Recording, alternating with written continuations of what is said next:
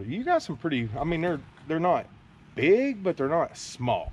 Yes, a few of them are pretty big. And there's a lot of trimming on these things. There is, isn't there?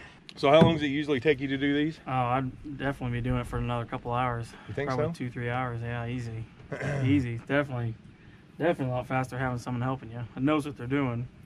Well, I don't even know the properties, so it's kind of weird. He's like, oh, you mow, and I'm like, man, I don't really want to mow. Like, I'm having fun just trimming, and I don't know, sweating my butt off. Like, I feel like you're helping me, so I don't know. Like, I'm like, man, I like the trimming part. You know, like, you trimmed for me, hell, let me trim back. You know, yeah. Just so guys, we're fixing to show you this property. Once I finish my smoke here, figure we'll sit here and have just a little chat.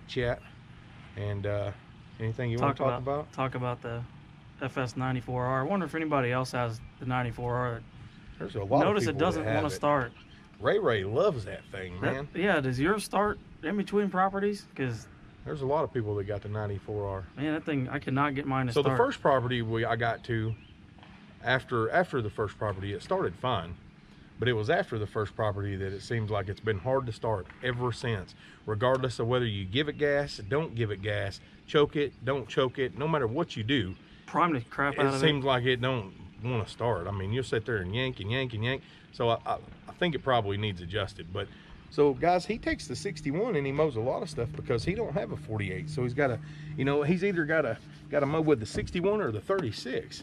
He don't have that in between option. And I chose the opposite. I chose the 60 and the 48, and just said, you know what, if my mower don't fit in the backyard, it don't get done in the end. Yeah. And so some of these properties like that you know, that you'll see that we've been using the 61 on, I'm like, man, this is like overkill. You know, like we pulled up and I told him, I'm like, you just mow it with a 36, man. So this next one's got a pretty decent backyard. It looks like it's got a decent sized gate. How big's the gate on it? Your 36 is the only thing that fits in it? You might be able to get a 42 or 46, maybe. I don't know. So you usually use the 60 on the front? I use the 61 in the front and then the 36 in the back. And then back behind the back is a area you go through a gate, and there's like a little area back there. I trimmed it pretty short last week, so we might be able to skip it this week. Well, you just let me know. Yeah, we'll see what it looks like. I'm gonna grab a trimmer and trim everything and see where he's at. Maybe I'll grab the 61 and go ahead and mow the front. But hopefully people get out of their front yard, the neighbors. Yeah, they got dogs everywhere right there at it. They're gonna go crazy when you get over there. We're fixing to sling grass all over their pets. We'll blow them off. Like, oh, you don't want to move them all? It's all right, we got it. Here's Sparky. Woo! So, you know, there's some neighbors that are like that, man. Like, they'll let their kids play right there while you're mowing and everything, and I just don't get it. I'm like, man, like, you figure some people would have, you know, common sense. Yeah, but you won't get them hit with a rock. Some people really do not have common sense, and it's like, I'll stand there on the mower and I'll just like look at them. Like, you gonna move your kids anytime today, or yourself for that matter? Like, like you really just crazy.